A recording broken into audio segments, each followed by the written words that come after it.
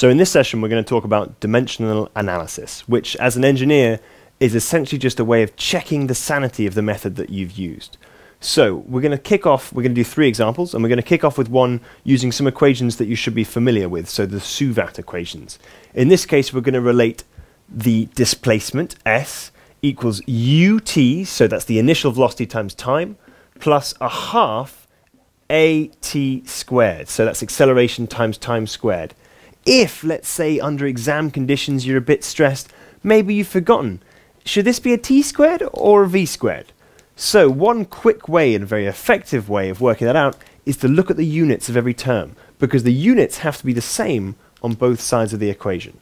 So displacement, well, that's going to be in meters, equals a velocity, meters per second, times time, that's seconds, and then acceleration is going to be a meters per second squared type of thing, and time is seconds squared.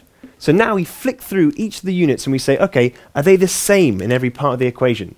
We've got meters on one side, and we've got meters per second times seconds. Well, those cancel, that's fine, we're back to meters. And we've got meters per second squared times seconds squared. We're all good, okay? So if you've got that equation, you can be reasonably confident that you've got it the right way around and you've put the correct t instead of a v. Okay, so the next example is going to be on the case of an equation where you know all the terms except one. So you know the units of all the terms except one. And maybe they've asked you to go and find out this unit, go and Google it. You'd better give them a number with the right units, otherwise you're going to look ridiculous. So let's take as an example the diffusion equation, okay, the diffusion of heat. So we'll look at the first derivative of temperature with respect to time equals some coefficient times the second derivative of temperature with respect to space. Okay, so we just go through all the units and see therefore what alpha must be to make this equation make sense.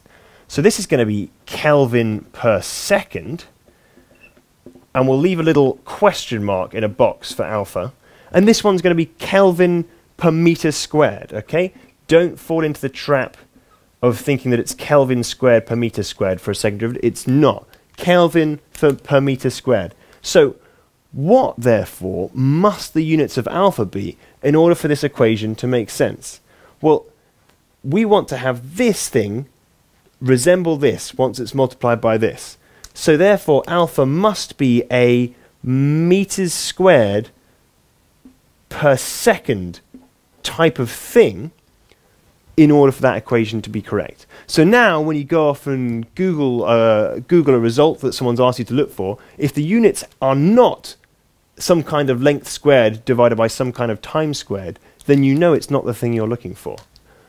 Okay, the last example we're going to look at is the case where you've got an equation and you know the units of all the terms, but they're not really obviously the same. You know, in this case, obviously meters is the same as meters. What if you've got something a bit different? So the most famous example of this is probably Einstein's famous equation relating energy to mass and speed. Okay? So you've got an equation, if you can remember it, E equals mc squared. Energy equals mass times the speed of light squared. So what are the units of energy? Joules equals kilograms, we'll stick to SI units, times the speed of light squared. So we'll put that in brackets like that. Are those the same? Is Einstein totally off his rocker? Did he miss something? Well, what we can do to check is use a couple of relations that we are familiar with in order to see if we can reconstruct this unit from these units here. So the 2 relations that we're going to use, and you should just be able to try and think now, which relationships, which equations do I know that involve these kind of units? Okay, so one we know is that force equals mass times acceleration. F equals ma. So F equals ma. What are the units? We've got force is newtons equals kilograms times meters per second squared. You know, again, not obvious, fairly strange in a sense.